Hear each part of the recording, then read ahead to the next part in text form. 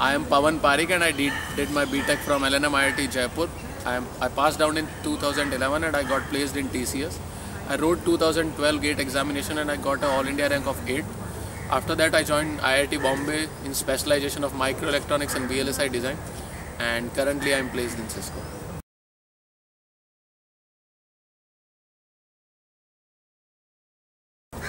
So actually my B.Tech specialization was computer and communication, but during my 4th year I did a project on VLSI and that was the first time I got interest in something. So I decided to pursue a career in VLSI, and there were not much opportunities for my college in VLSI, so I decided to get an M.Tech degree from IIT, and that's why I decided to write GATE examination in Electonics.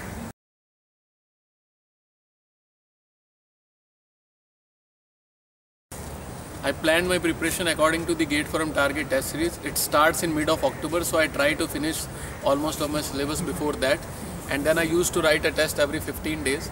In between those tests I used to just revise the syllabus, and the rank which I got in those tests gave me the confidence that I'll be getting a good rank in the GATE examination. So that was the whole preparation. Basically GATE is an exam of the concept rather than the memory power. So one should follow the standard books. For example, I can take the name of some books. In analog electronics, Sedra and Smith. In signal and system, Oppenheim. These kinds of foreign author books. And if you want to Indian author, then also you should follow the IIT professor book. And other than that, once you finish a course, you should solve the previous year paper and try to judge yourself where do you stand. And that is more or less will suffice for the GATE examination.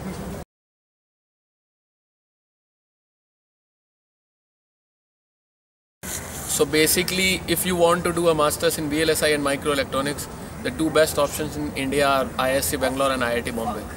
Between those two colleges, when I had to choose one college, I chose IIT Bombay because of apart from the studies, which is obviously best in India, other than that you get the extracurricular activities. The life at IIT Bombay is far more better than any other IIT, and the placements also are pretty good as compared to the other IITs. So that was the reasons for me to choose IIT Bombay.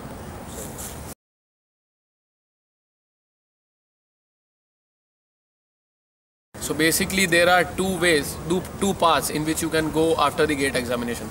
Some student might want to join a PSU, so they can directly join the PSU. And if you want to go to higher studies, you can join IIT. After the masters in IIT, one can join PhD abroad, and if you do masters from any IIT, the chances of you getting a scholarship abroad increases so much. And if you want to go into a corporate sector, then in my case, in VLSI specialization, the companies like Cisco, Nvidia, Intel, analog devices, so many companies which comes in core sector, so you can grab a good job in the field in which you are interested in. So those are basically the two prospects in which one can go after the GATE examination.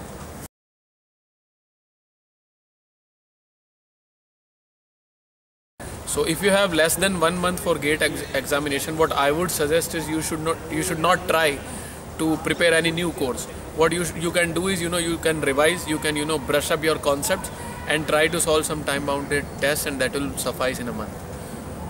The importance of CGPA, I think it does play a role in placements, though some will say it is not important, but what I have felt here during the placement session is that CGPA does play a role in your placement, and you should try to keep it above 9, then it is okay. You'll get a good company.